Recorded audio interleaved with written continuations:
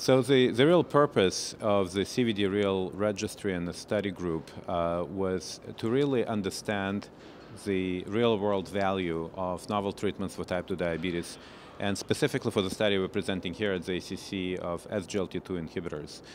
And really the way that the study was put together, we really thought of how can we do this in the best way possible for a real-world evidence type study. And what you really want to do is you want to take a very wide population of patients. Ideally, you'd want those patients to come from various countries with different healthcare systems, different prescribing patterns, and you'd want the populations of patients to be as representative as possible within those countries.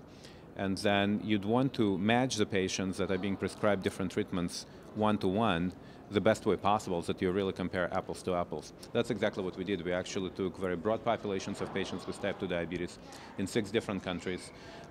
In all of these countries, these specific data sets were generally representative of a diabetic population within that country. In 3 out of 6, these were actually, we studied with the entire populations of patients with diabetes in Scandinavian countries, in Sweden, Denmark, and Norway. In other 3 countries, these registries were highly representative of a general type 2 diabetes population. We ended up with a very large cohort of patients, and then we selected patients newly initiated on SGLT-2 inhibitors and compared them with those being initiated on other glucose-lowering treatments, so active comparator, including any other types of glucose-lowering drugs. And we matched them one-to-one on as many characteristics as were available to us through this propensity match methodology, and ended up with a very robust propensity score that allowed us to match patients the best way possible so that we really compare apples to apples.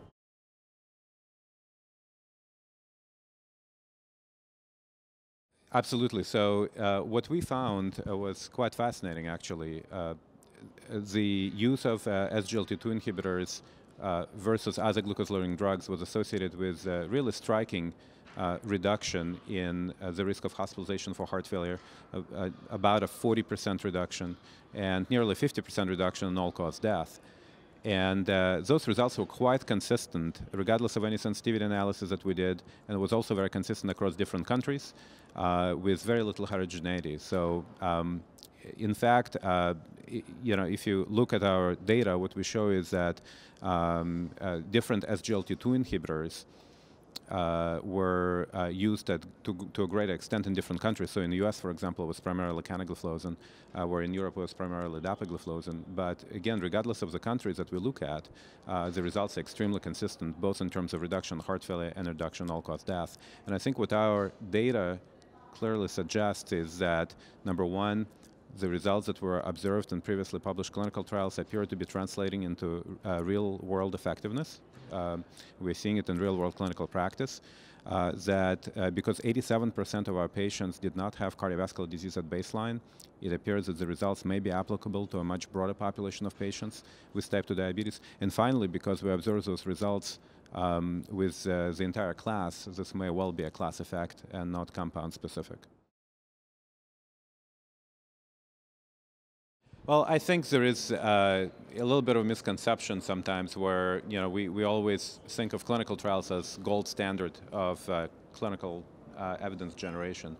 But it's important to remember that clinical trials, like any other studies, have their own sets of limitations. And probably the most important one is just by the nature of having inclusion and exclusion criteria in clinical trials, you end up with a sliver of patients that may not necessarily be representative of the entire patient population with the condition, and the results therefore may not be generalizable to all kinds of patients that we're seeing in clinical practice. And so what the clinical trials really show is the efficacy of treatments, but what you really want to do is complement that by looking at real-world effectiveness, and that's where really RWE, or real-world evidence studies, come from. They demonstrate not just the efficacy but real-world effectiveness of certain interventions. And so the way I would think about it is that RWE, or real-world evidence studies, are really a great complement to clinical trials. And for the interventions that we use on a daily basis that become a standard of care and which are enshrined in clinical practice guidelines, those are usually based on both types of evidence, clinical trials and real-world evidence data. So I think both are extremely complementary and both are extremely important.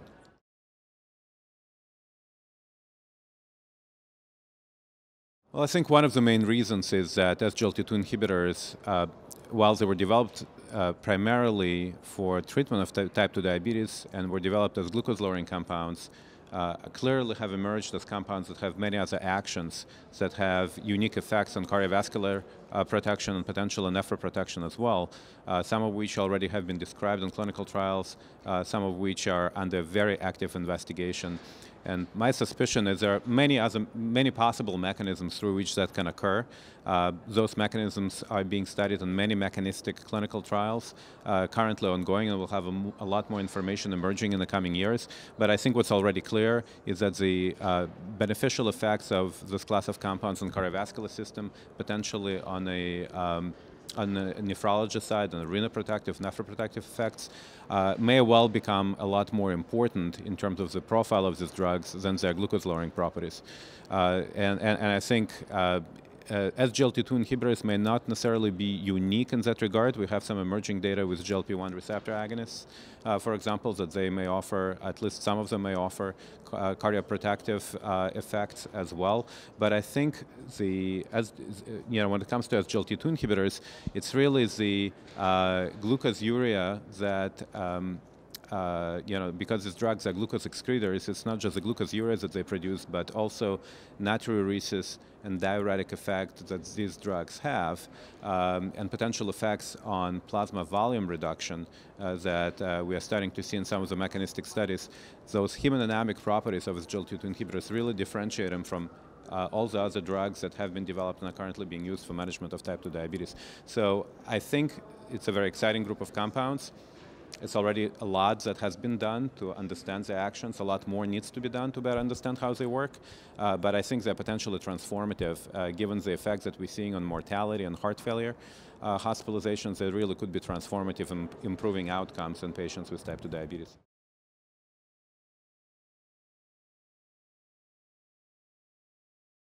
Well, I think what we're finding now is that some of our main results, right, are that there appears to be in real-world studies like ours, there appears to be a pretty significant, pretty dramatic association between the use of these compounds as a class and significantly, I would say markedly lower risk of hospitalization for heart failure and all-cause death, as well as a composite of those two outcomes. One of the key questions is why, and what are the mechanisms through which these benefits are being delivered.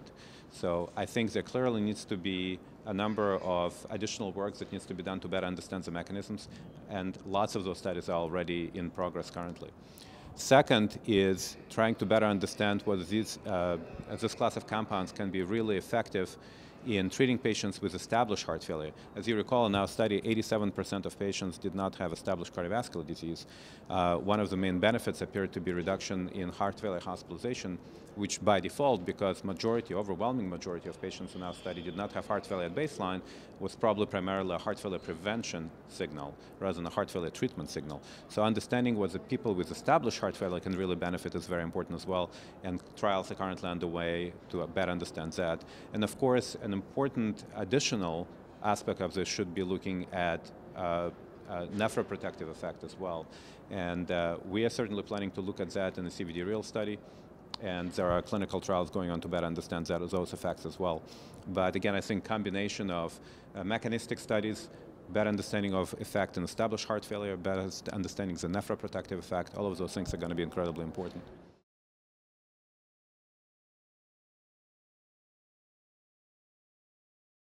Well, I think that we should, as a specialty, become much more involved in diabetes management. I think what our study demonstrates and what other studies with SGLT-2 inhibitors already have demonstrated is that diabetes is a lot more than a disease of dysglycemia or glucose metabolism.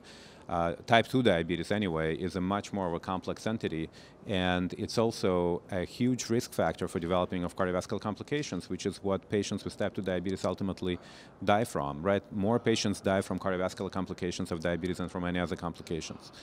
So if it's a major source of morbidity and mortality in this patient population, then we as cardiologists need to take ownership of managing those complications and make sure that patients are treated with the compounds that are most likely to save lives and improve the quality of life. And now we actually have those compounds available to us that And the reason for cardiologists to get involved is not for hemoglobin A1C lowering, but really for reducing cardiovascular risk. And I think we are very well positioned as a specialty to do that perhaps better than any other specialty.